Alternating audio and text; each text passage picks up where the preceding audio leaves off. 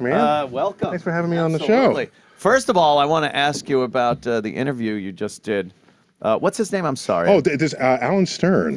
Yeah. Alan Stern and the New Horizons project. Yeah, he's the Pluto. principal investigator of the mission to Pluto, and he just happened to be coming through town, and we know each other from way back, actually. I was sitting with him on the couch, and I thought he was just another guest who was going to watch the show, and he's literally a rocket scientist. Yeah, literally, and he also has an engineering background, so he wasn't only the pure scientist, he knew how to think about the spacecraft when it was being designed. These probes that are going out and taking these amazing pictures. I mean, years ago, I remember as a kid being fascinated by Viking and Voyager and all. You're not that old. Well, I remember when they were on their way. There you go. There you go. There you go. I remember when they were. It took a while to get there, but very fascinated, and also so like you'd be like, oh, I just want it a little clearer. Oh. I want to see it a little. And now these pictures that are coming back of Pluto are amazing. They leave nothing to the imagination. Yeah. Yeah. They used to be able to say, I think that's an alien civilization. Right. It could be that or a clump of rocks Exactly. or I don't know. But no room for that anymore. High definition, full color. It just looks amazing. And when you think of the work that goes into just thinking about it and then having the results come back and everything in between, it really kind of makes you have faith again that we're not all stupid people on Twitter. That there's actually amazing things going on. There's hope for the species. Right, there's hope for the species because it just takes an amazing amount of work. I mean, by the way, it's even more than you're saying, because it started decades earlier. Somebody has to have a vision. Then you have to convince people that it's got to happen. Then you got to get money for it. Right. Then it's going to be Congress or NASA or whatever. Then you got to find the aerospace partners who will build the thing. Then you have to figure out what the science case is. Then you got to design the. See, we think of the probe as just it's got some camera. No, it is an object that is clad with scientific instruments. Right? That's what we launch. It's an object. Right. And it's got the scientific instruments are attached to it, and that's what flies past Pluto, and you rotate it around, you put things in view. Various instruments You get the atmosphere and the ground and the mountains and the valleys, you get all the data, and then you beam that sucker back. So and it's just such I mean, relatively speaking to our minds, it's a very long distance. Yes, I mean, it's a long distance, and in fact, this particular mission was Pluto so far that if they didn't get it there fast enough, there's a time-honored rule that it's not written anywhere, but it exists in science. It's whatever is your experiment, it needs to be finished before you die. Okay, so Pluto is so far away, nobody wanted to be dead before the spacecraft arrived. Right. So they shaved as much weight off of it as they could to make it as light as possible, and then they gave the most honkering rockets that existed in the arsenal, and that way it can accelerate quickly. Yeah. And so it got to Pluto in record time. And so, so that's in the calculations. And then we're on a moving object around the sun. Right. Pluto is moving around the sun, and now you have a moving object to get from a moving object to Pluto. Always amazing. So the orbital people have to be involved as well. Some of this was captured in the film Martian. Just the number of people and their various expertise that needs to come together to make one thing happen and have it happen the way you expect. Did you think you could take Martian soil, add some human excrement to it for fertilizer and nutrients, and grow an earthbound plant in Martian soil? So the thing is, Martian soil is not really soil in the way we think of it. If you reach your hand into the soil of Earth, there's all manner of microbes in there that are part of an ecosystem. And Mars has no ecosystem, so it's just dust. And I'm not a farmer, so I don't know if you just put seeds and dust and some poop. Maybe it has to stay in the poop itself. I don't know. I don't know. I'm just saying I'm not the botanist. All right. Right. But I think it was whether or not that could happen as described. I think for the film and the book that preceded it, they did enough science homework that you give them the latitude there. Give them the benefit of the doubt, and we'll enjoy the movie. People think I just criticize movies to no end. I think I'm misunderstood in this regard. I think Gravity is the one where people are just like, oh, Neil, come on, what are you doing? It's just a movie. Chill out. And I think I'm misunderstood. Yeah. I'm calling out things that I thought they could have gotten correct, but didn't. But didn't. A. B, they got 1,000 other things right. But it's not as interesting to just talk about what a movie that's supposed to get things right got right. Yeah. So I picked the things that I thought, and everything I picked was in an attempt to illuminate some law of physics or some things, so that each tweet that I commented on, I think I would leave you in a new place. Right. As an educator, that's what I do. All right. And they say, oh, it's just a movie. Now, here's my reply to the people who say it's just a movie. Suppose you're watching the Titanic, right? And Leonardo DiCaprio comes out and he's got tie-dyed bell-bottoms, right? You would cry foul. You would fire the costume designer. You would say, these people have no clue. Right. This is, get rid of them, and there are no Academy Awards for costume design there. And you would cry foul. You have auto experts who, if a movie's supposed to take place in 1957 and there's a 1955 Chevy, it's a 1960 Chevy in it. People get angry. They get angry. I say, because it takes you out of it if you have this expertise. And so people are denying a scientist the same access to commentary as everybody else has. And imagine you're like a fan of Jane Austen style novels, and there's a movie, and there's a carriage that drives up. It's 19th century, of course, and a carriage drives up, and there's the skirt and the whatever the women wear, and again, if somebody uses some term, some slang from the 1960s, it takes you out of the moment. It looks ridiculous, sounds ridiculous, and it takes you out of it. You're right. Takes you out of the moment. So why is it okay if they say it? It's not okay if I say it. Do you watch movies, science fiction movies? Can you enjoy them, or are you constantly trying to see where they went awry? You're assuming that because I have more access to the science that they're trying to portray, that somehow it's less entertaining for me. No, so take, for example, Armageddon, which I would say Armageddon violated more known laws of physics than any movie ever made before or since.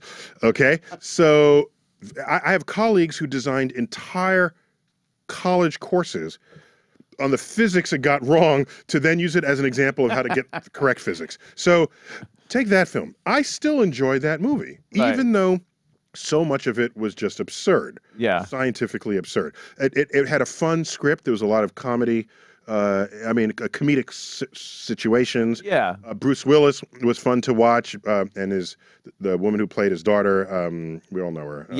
Steven Tyler's daughter there. Yeah. What's her name? Liv Tyler. Liv Tyler. Right. So all these characters, and Ben Affleck was in there. Yeah. So I'm just saying it was an entertaining movie. I could enjoy it. But ridiculous science. Yeah, it is so ridiculous. I don't spend any time criticizing it.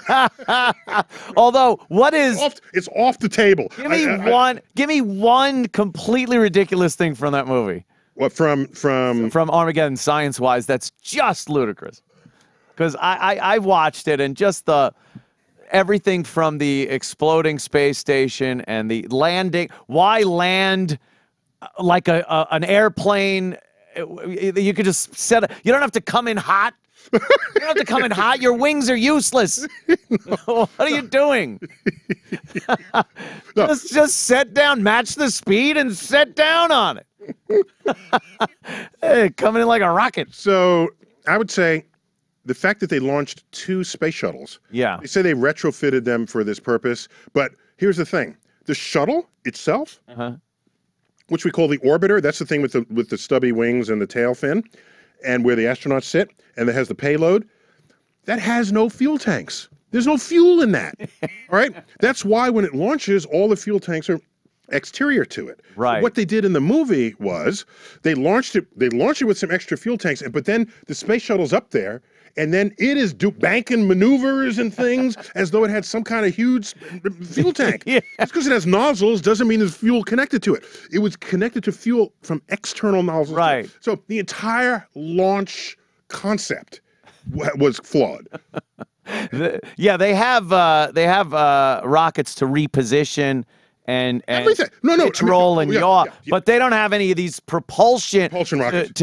Precisely. Yeah, they can the attitude adjustments. Right. Very simple bursts of and there's one of these cones pointing in every direction. And so you can tip that way, but not to sort of take off. No, not taking off. Yeah, And bank a left around Orion.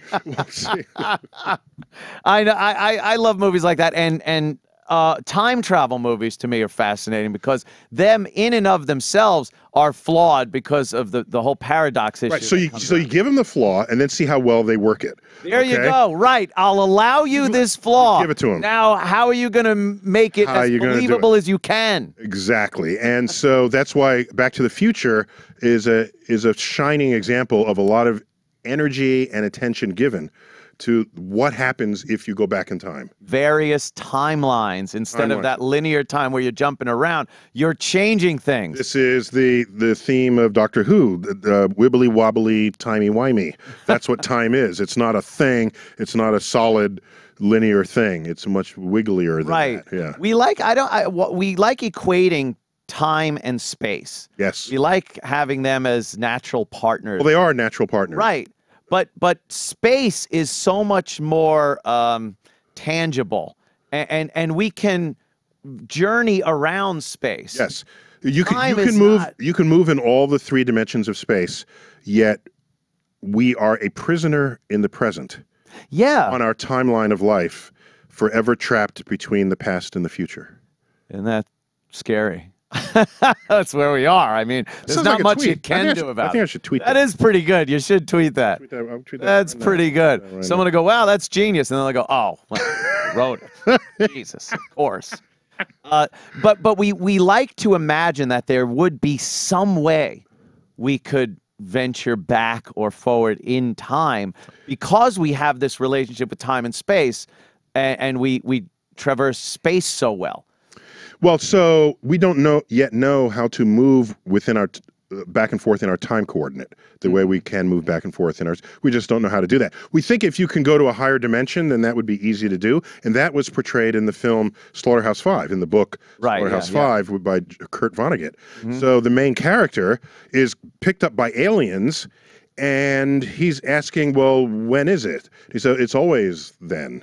Right. There's a whole mismatch of vocabulary because our words that we ascribe to time do not embrace the possibility that time is always happening at all times, that you're always being born, you're always dying, you're always sitting at this desk. Right. It's just whatever present moment you happen to occupy at any time. But your entire timeline is already laid out for you. There are infinite present moments on a timeline. Infinite present moments. That's so once it passes, it was still there, and the ones that haven't happened if you can step out of it and see the entire coordinate. See it. Yeah. Very interesting. Yeah, and it brings some interesting facts. For example, if you could step into a 4th dimension, these walls that surround us in the studio, there's a ceiling, floor, left, right, top, bottom, 6 sides. If you had access to a 4th dimension, you could step into the 4th dimension, exit this space without opening a window or a door, and then step back into our world outside the So this would be the best way to escape a prison. Right. Just access the 4th dimension. Inside the walls, outside the walls. Now Correct. You just walk away. Just walk away. Oh. And now think about it. Time is essentially a 4th dimension. There was a time before they put you in the cell wall. In the prison. Right. Oh, there you go. So you just go back to that before you were in the prison, and then you rejoin yourself, and you're not in prison. But you're not, and you're also not of the past. You're just reoccupying that moment. Occupying that moment, but as the present. Right. But you got out of prison at that point. Great. Right. So so it works for time as well. They better start working on that over at Rikers. Jesus. Here's an interesting concept I was thinking about. Someone figures that out at Rikers, they don't belong in prison. Yeah, they belong then they don't, give them a pardon. I think that's worth it. Pardonable. Worth a pardon. Exactly. Now, as far as traveling through time physically and thinking the impossibility of that, all right, that's one thing. How about the fact that people are thinking about this folding over of space, traversing great distances through a wormhole, black hole, what have you, then having that distance, and now looking back at somewhere that is a million light years away, you would see, because you traverse that distance so quickly, you would be able to gaze upon a million years ago. Yes. In fact, you would be able to see yourself initiate that trip. Now that's pretty crazy stuff right I there. don't mean to blow your mind this late in the day, but yeah, it would be because you would beat the light beam Right. to arrive. Now, I had a similar sort of conversational exchange with DC Comics, and I don't want to bore you with the whole long story, but they wanted Superman to visit the Hayden Planetarium where I work. That's my day job. And Superman in the comic strip, they wanted him to visit to observe through our special projectors and telescopes to observe the destruction of Krypton. Oh, okay. And I said, oh, okay, well, how old is Superman? And they said, well, he's eternally in his late 20s. All right, I don't know if you knew that. I didn't know that. Eternally in his late 20s. So, all right, I said, well, when he arrived on Earth, he was an infant, no older than when he left Krypton. Mm-hmm. So either he traveled on a beam of light, for which time does not pass. You don't age if you travel at this. They're aliens, so they have power to do whatever. Sure. So travel at the speed of light. He arrives here, Moses style, just as he was launched, unaged. Fine. But if that happened, he's traveling with the light of the destroyed planet. Mm-hmm. So, because that's also traveling at the speed of light. Right. So he would not get to come here, wait 27 years, and see the destruction of his planet. No, it would be 27 years too late. He'd be 27 years too late. So he's got to beat the light beam. So I said the only way this can happen is if you give him a wormhole, and he gets here instantly on a wormhole. Now he's here still as an infant, and the light is still taking 20. Still taking its time. So I found DC Comics a red star, because Krypton is a red star, 27 light years away.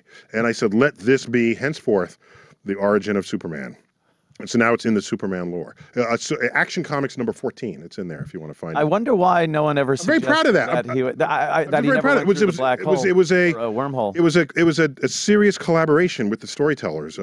Putting some science theory behind a fantasy story like that. Right. I wonder why no one came up with that going through a wormhole beforehand, because he did come there. He was the exact age or similar age. Yeah, having that distance. If he's still, if you've ever had kids, you'll know. If you photograph them 2 months later, they're different from when you just 2 months earlier. Yeah. So when they're that young, months make a difference. So I don't know how long it took him, but it wasn't very long. And then why did he just age until late 20s and then kind of stop? No, because all the stories are drawn from that time. Yeah, it's not like 10 years later, he's 10 years older. It's 10 years later, we're still telling stories. Will he get old? Will it be old Superman if you did? I thought I asked them that, and it would be something senior citizen Superman. Citizen Superman. It's like, saving the aged from beating people with his hurricane. All right, that's interesting.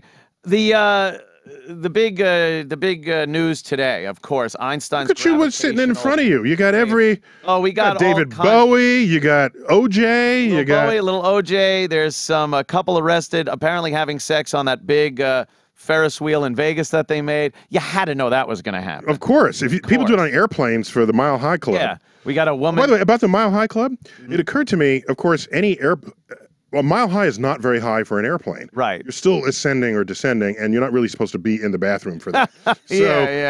So the Mile High Club in Denver, of course, that's Mile High City. So anyone who has sex above the Mile High line, which they have marked in the stadium, is the row of seats that is 5,280 feet above sea level, they can all justifiably claim they're in the Mile High Club. Mile High Club. You could have sex at the gate.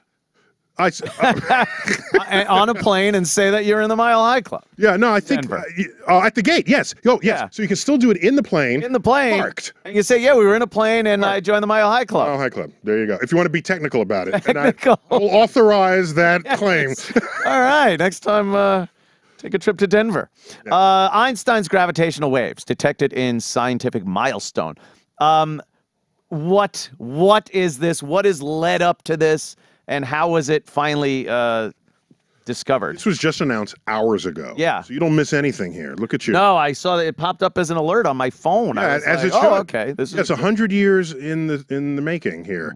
Einstein, 100 years ago, 98 years ago, I think it was, gave a recipe for a prediction of how you might be able to detect the kind of gravity that he described in his famous 1916 paper. To him, gravity was not a force of attraction between objects as Newton would have you think of it. Gravity is the distortion in the fabric of space and time. And if I have a massive object, I'm distorting it deeply, and some other object comes in the vicinity, it kind of falls into that distortion. Right. So you're really just staying with the flow.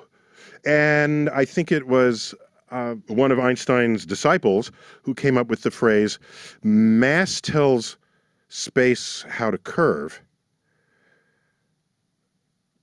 I got to say this right. No, it's very pithy. Excuse me.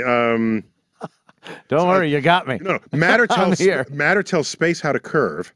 Space tells matter how to move. Oh, okay. There you go.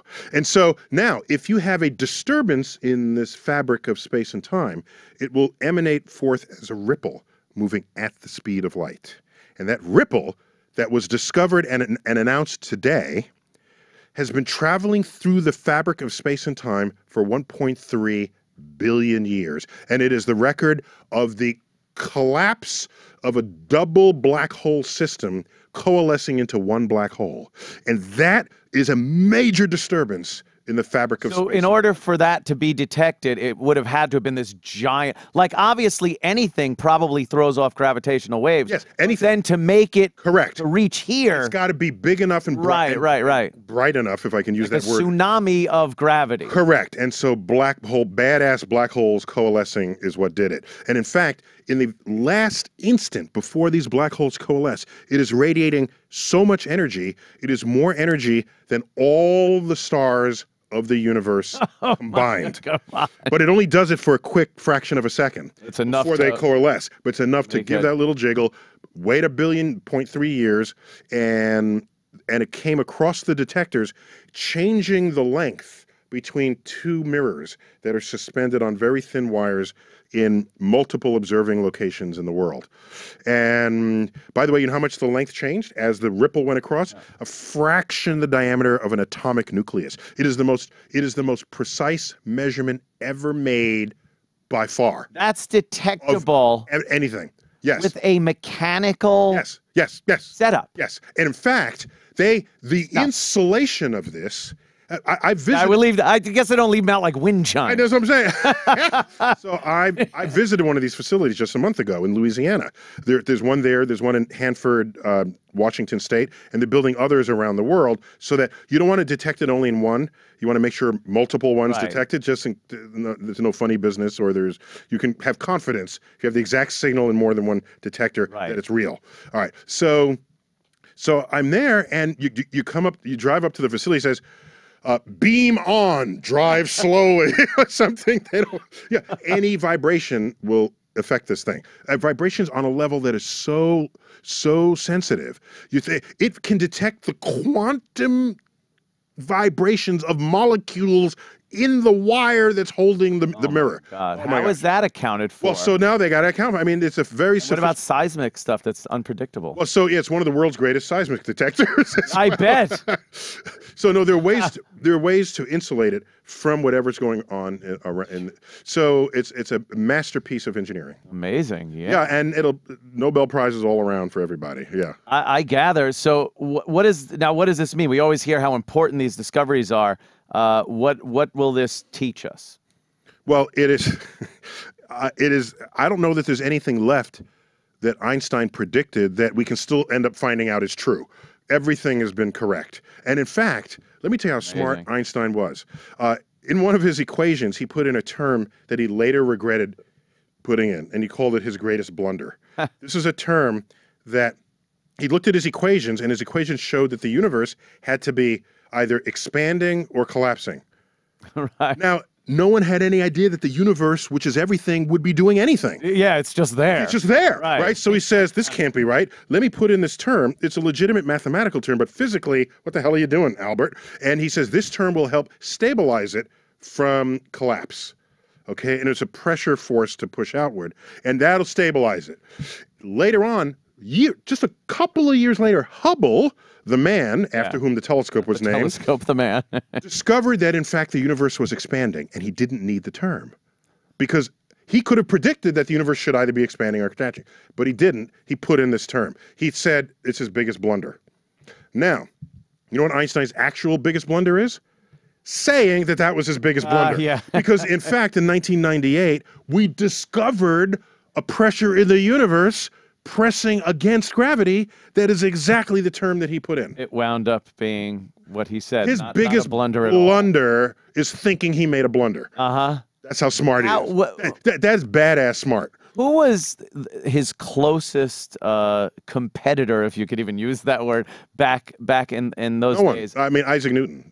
Yeah, and I mean, in his time, nobody. He didn't have a contemporary. No, they're really smart people at the time. The discoverers of quantum physics and there's a guy named Eddington. They're very smart people, but none of them rivaled Einstein. And you got to go back in time to Newton. Isaac Newton. And I think find someone who rivals his intellect. And when you look at people that rivaled his intellect back then, I mean, knowledge of the universe wasn't all that reliable. So I don't know. It's amazing that Newton was able to come up with what he came up with then. Yeah, in those days. This is what makes towering geniuses towering geniuses. They don't make little incremental progress on whoever came before. They make huge progress. Right. And there's an old saying. There's a quote from Newton that says, "If I can see farther than others, it's because I've stood on the shoulders of giants." Okay. But if you ever really study Newton and then everybody else around him, we really need to restate that. So if I can see farther than others, it's because I'm surrounded by midgets. Okay. I mean, he really was not simply standing on shoulders of giants. He was the giant. Period.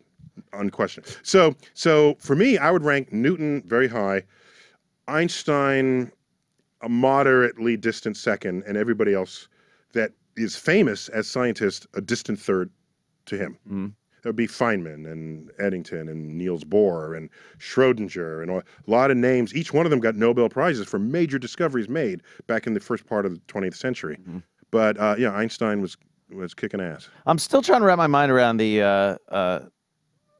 matter, a planet not having a force, but bending space so that things kind of roll into it. Well, they roll into it. They roll into it. Like they roll into it. But what's why then does it actually seem to be adhering to the planet itself and not rolling just off of it? Well, so what?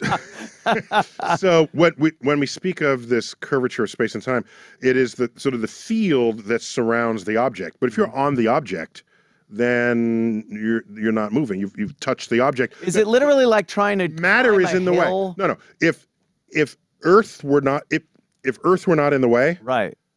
A way to think of it, take Earth, shrink it down to a point in its center, then that would continue on a curved space-time trajectory and then hit the center of the Earth at the center when it finally got there. So it would want to do that, and in fact, I could tip it to the side, and it'll keep going, right? To fall, which is why over time, valleys fill in and mountains get lower, because the high places try to get to the low places.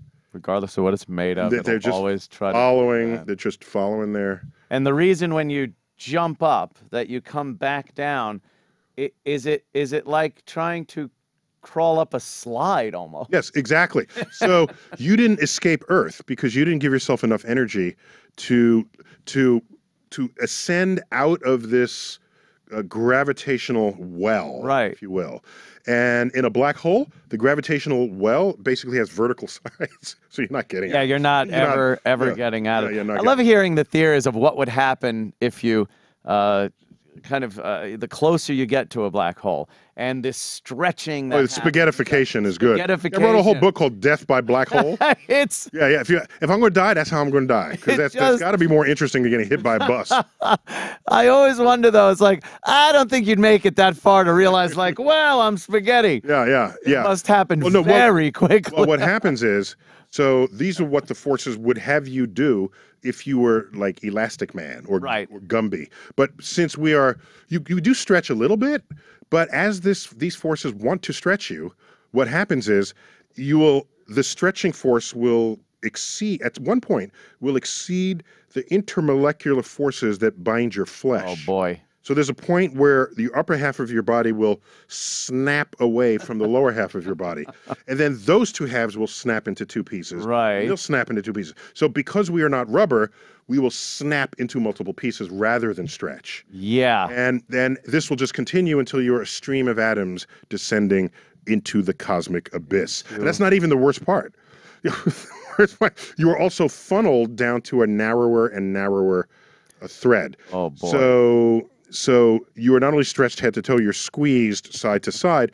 So it's a better word is that you're being extruded through the fabric of space. Right. Like toothpaste through a tube. Just kind of, and then once you reach the center of this, what's there and what happens? It's the mathematical limit of Einstein's theories of gravity. So we know there's a limit to that. And there are people trying to marry gravitational theory to quantum theory, because when the large is small, we have a theory for the small. It's quantum physics. That's the foundation of all of IT technologies. The creation, storage, and retrieval of information is traceable to innovations in and applications of quantum physics. So I say we just discovered gravity waves, and you say, well, what's the application of that? I have no idea. Well, if you were around 80 years ago, I say, I just discovered that atoms do weird things under weird situations. And you would say, what's the application? I said, I have no idea, but it's kind of cool. But how do I make it? But it's kind of cool. But well, I'm not going to fund it next time because you're not putting food on my plate. Right. Meanwhile, yes, it took 60 years, but innovative applications of these weird properties of atoms and nuclei. Semiconductor industry. All of that. Yeah. All of that. Wow. And by some measures, it accounts for 1/3 of the world's GDP in the economies, the storage, the creation, storage, and retrieval of information. Where do you stand with the American space program right now? How do you feel about it? Do you feel that we've kind of slacked off? Do you feel we're doing stands. well? Yes, where do I stand? I don't stand. You don't stand. I observe. I don't take stands. Observe. Yeah, I don't take stances. But as a person and as an American, how do you feel about the American space program? Yeah, so I'm a little annoyed. Yeah. That to get to the space station that we built, exactly, we have to hitch a ride with the Ruskies. Yeah. Our 40-year sworn enemy. The Ruskies, right? Back from 1945 to when did maybe when the wall came down, whenever they started the Cold War, to 1989. So we're not hitching a ride; we're buying seats. Buying? Oh yeah, they're not just picking us up. So that's a little embarrassing, I think. Isn't it? I every day I try to take the high road and say, and I hold hands. Let's hold hands. I say, come here. So that is cooperation in space. That gets us out of it, right? That was good. We're cooperating with the Russians. Cooperating with the Russians. Yes, we sing Kumbaya, and that's how you do it. One thing I've noticed, though, it's getting the private sector involved a lot more in space. No, so that's actually a misconception. It is. Yeah, I'll tell you what. Well, screw me. No, I knew I'd wreck it. It's not it's a mild misconception. NASA has always used the space companies for everything. The LEM, the Lunar Excursion Module, that's the thing that landed on the moon. Grumman out on Long Island. Exactly. They designed, built, manufactured in Bethpage, Long Island, where Grumman Aerospace was found. Yeah. And to this day, people still walk proudly. Oh, it was a very proud thing for Long Island. They had if it wasn't your uncle or your mother or your somebody worked over at Grumman. Somebody in your family worked over at Grumman. And they wouldn't tell you they worked in the aluminum canoe department. Like, no, I work over at Grumman. Oh, the lunar module. I'm making canoes. I didn't know they made canoes. They did, yeah, aluminum canoes. Why do you even know that? I don't know. I was very proud of Grumman back when I was a kid. Actually, I'm a fan of canoeing. I like the aluminum canoes because they had a flotation bits in the nose and in the tail. And you flip it over and that you can breathe inside of it. Yeah. It was. I knew about it. SpaceX. Right. So the difference today is now SpaceX and other companies are designing the vehicle on their own investments on the hope and expectation that NASA will say, I want to go to the moon. Who's got the spacecraft for me? Gotcha. And then we just buy the spacecraft from you, and then you sell me the spacecraft. It was always the. But it should have been that from the beginning. How many times do we have to fly our own NASA spacecraft to low Earth orbit? Right? Can I get a cargo? Can you please build me one so I don't have to do this? Does the post office have U.S. Post Office airplanes? No, they fly mail in the belly of Delta Airlines or whoever, and you let the corporate thing do the routine tasks. Right, right. And so when, but I mean, it hasn't been till recently where a routine task is low Earth orbit. So, well, no, yeah, I'd say since the 80s. Yeah, to get the private sector up to speed for the actual launch vehicle. But that should have been promoted early on. Yeah, That's yeah. my point.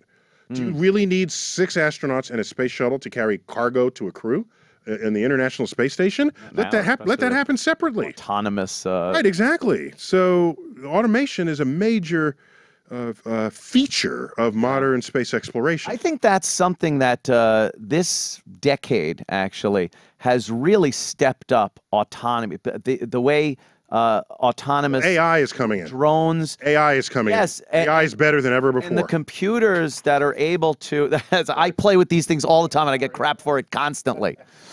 The way, like, even just consumer drones, little toy quadcopters, the way they can coordinate GPS with various sensors on the device and your remote control, where you can pick waypoints and have it fly to various waypoints. It's AI, and next is driverless cars. Right.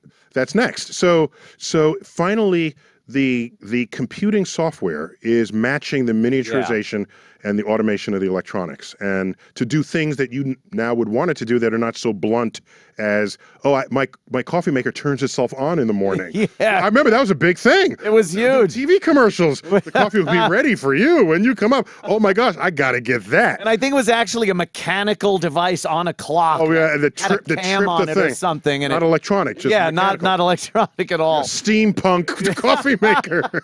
Yeah. I've always been fascinated with looking decade to decade as to what technology is attributed to that decade, because one usually stands out. And I think like the 2000s to 2010, it was just computing. You know, getting processing speeds up and you know, coming up with the likes of these devices. And then we're looking now at that when did Watson beat the Jeopardy champion? Oh, right. Was that in the 2000s? That was in the 2000s, yeah. Yeah. That was only if not within 5 years ago. When is your crack team of researchers? What did they? Yeah. What are they saying? But I think it was in the 90s. Deep Blue beat Garry Kasparov in chess. Right. So we invent a game. We crown our own champions. We write a computer that beats our champion at the game that we invent. The game that we invented. So, by the way, the world didn't come to an end when that happened. All these people fear AI that's going to take over. No, I mean, there are plenty of benchmarks that have been met. People are still predicting the demise of ourselves because we create this artificial intelligence. I bring it on. I want all the AI. I remember a movie years ago called Future Shock. Oh, yeah. It was in the 70s, and it just scared the hell out of people because they thought, you know, robots were going to kind of take over. Right. Plus, nobody makes robots. Robot's a pointless thing. If you're going to make a robot, it's going to be a machine specific to a task, right? Do the robots that assemble cars in Detroit, do they look like anything that's just going to come walking out? I must kill you.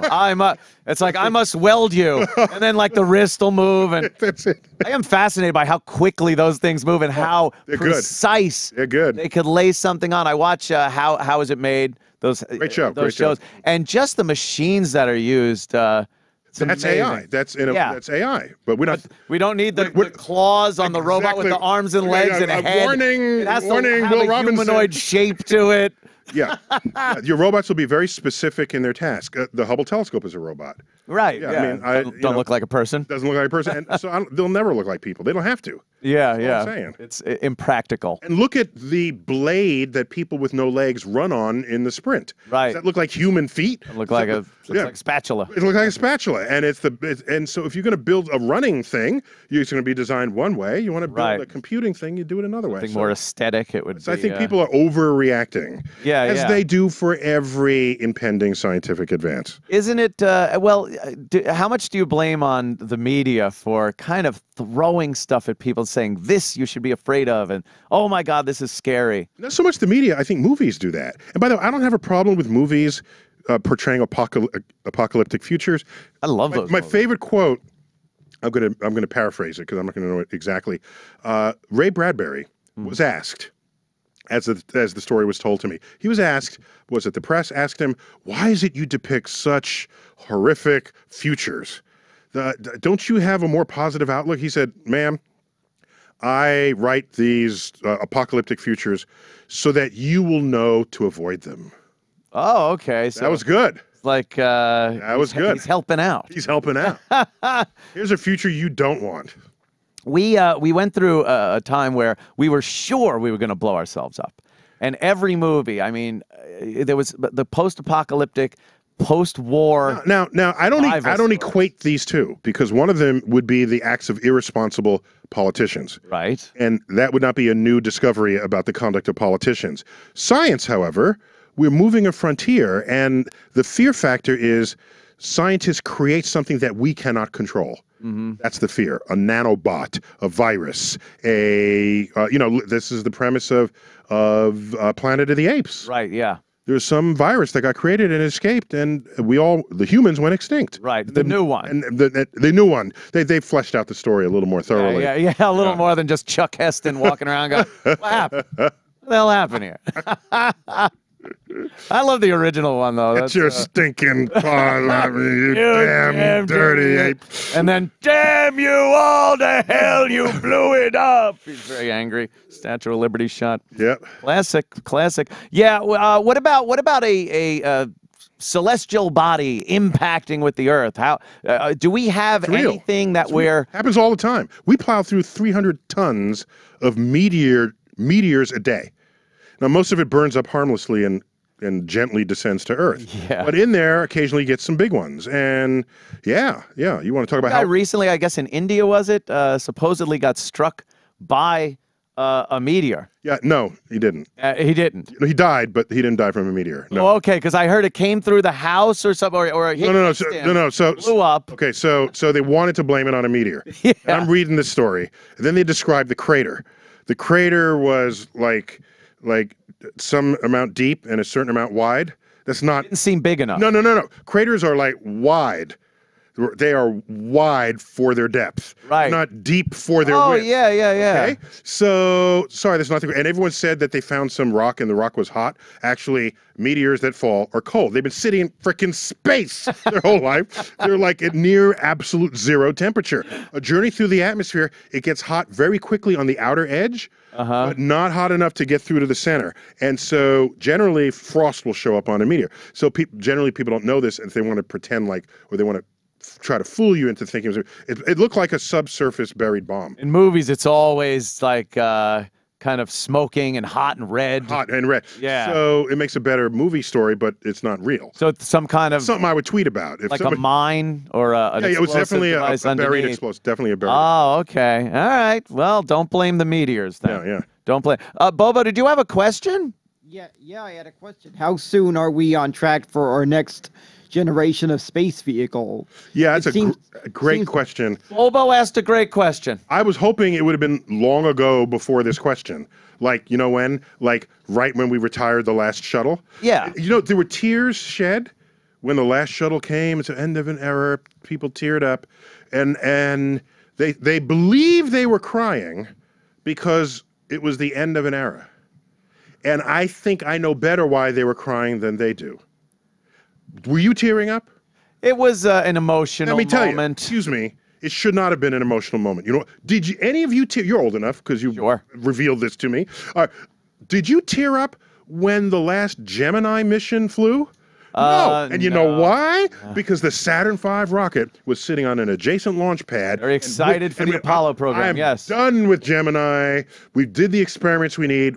The moon awaits us. Yeah. Via the Saturn V rocket. So the sadness was not that we ended the shuttle program, but that there wasn't a next generation of launch. And after Apollo, there was the shuttle. Pad, where months later you would then take it up into. We're excited about the shuttle after Apollo. Even though that was still a big delay, but yes. Yeah, it was. But I mean, I had heard about. It was a new thing that you could get excited about. Yeah, you could get excited about, but now nothing. So there's new, what they call a launch architecture that would get us back to the moon, not quite to Mars. So, and NASA is slowly but steadily testing that and there's a budget that was just announced yesterday or the day before that continues the funding of these new launch vehicles. But, you know, I wish it were faster, you know, and I wish there was more research in propulsion. That maybe, you know, exotic propulsion. So right, because we're always just dumping fuel into just burning fuel. Yeah, burning fuel, something new. Yeah. I think from Earth, Robert Goddard would be embarrassed to learn that they were still a century after his liquid fuel rocket. Hey guys, what do you have today? Well, we got liquid fuel rockets. You know, it doesn't seem like we have many ideas for from Earth to low orbit. It seems like we have a lot of ideas, at least for low orbit to out into outer space and various other planets. These would be like low. There are these low impulse drives where you send out sort of ions, and you will recoil, but it's very efficient. But it doesn't. You can't do it quickly. So this is good for like long-term cargo transport, where you would send the cargo ahead. Right. That way, I don't weigh down your spacecraft. By the way, if I send you up in a spacecraft, it's going to be what they call man-rated. So it'll be safe for humans to ride. Do I need a spacecraft safe for humans to ride that's carrying Cheerios? No. Put that in another craft. Rate that craft differently. It'll be cheaper. You can send it faster. You go higher G-forces. You don't want a bunch of dust in there, though. You like your Cheerios? You can't have a bunch of just crumpled Cheerios. We had about 10,000 Gs on this thing. I do like the idea. Having somebody coming in at 5? Yeah, they were supposed to. I don't know. Is she out there? Yeah, she's out there. Oh my God, Esther's out there. We do have a question from your nephew. Oh, my nephew had a question. Okay, there he is. He's on the screen. Go ahead. Hi, Neil. Hello. What is Graham's number? I only learned what Graham's number is today. Today, my colleague told me about Graham's number, and it's some huge number that is so large you can't even write out the digits of it in all of the available space of the universe. Yeah, there's not enough space in the universe to write out. That's what I was told today. I don't have independent verification of that, but a very reliable source shared it with me, a colleague of mine who thinks deeply about these matters. So, but I love large numbers that have names. There's a Google, which is one with 100 zeros. And that number is a bigger number than the number of atoms in the universe. So you don't really need numbers much bigger than that. That's a big number. Yeah. In fact, it's way bigger than the number of atoms in the universe itself, about 1 with 81 zeros. So then you have 10 raised to the Google power. That's a Googleplex, and that's my favorite. That's anybody's favorite number. That's a 1 that has a Google zeros. Oh, wow, okay. Yeah, so you're taking the first number, and that's how many zeros. Googleizing it. Googleizing the Google. Yeah, exactly. Holy smoke. So cool. Thank your nephew for that. Yeah, that was my nephew. He recorded that. He recorded that. Okay. Yeah, he's a big what I will tell him is if he likes big numbers, there's a book I read when I was his age. It was a fun book. It's called Mathematics and the Imagination. Ooh. By Edward Kasner and another guy named Newman. I forgot his first name. And one of their nephews named the number Google. Really? Yes. That's a pretty big thing. Age 11 or something. Legacy. That's a fun book. There's a whole chapter on big numbers in there, and I love it. He was over my house the other day, and we put on the Gear VR virtual reality goggles and put this kind of a tour of the solar system. Oh, good. And he loved it. It really looks amazing. You're kind of going around the planets. They all have their various moons, and you could kind of check it out. I like the direction that virtual reality is going in as far as being able to experience. Now, you know why I never really liked virtual reality? I'm an outlier here, so I'm not here to try to change people's minds. But personally, VR is so personal. Now I know they're trying to make it so other people are in your experience. Yeah. Gaming is maybe that would time for that. Yeah, I guess it is. But in the traditional usage of VR, where you have your lone experience, as an educator, I value the interpersonal experience and the shared experience, and so. And in the Planetarium Dome at the Hayden Planetarium here in New York. Oh, that is an amazing it's a community experience. It's like theater in the round. It's like a campfire experience. But when you're facing one direction, and even in a movie theater, it's just you in the movie. It's not you and everybody else in the movie.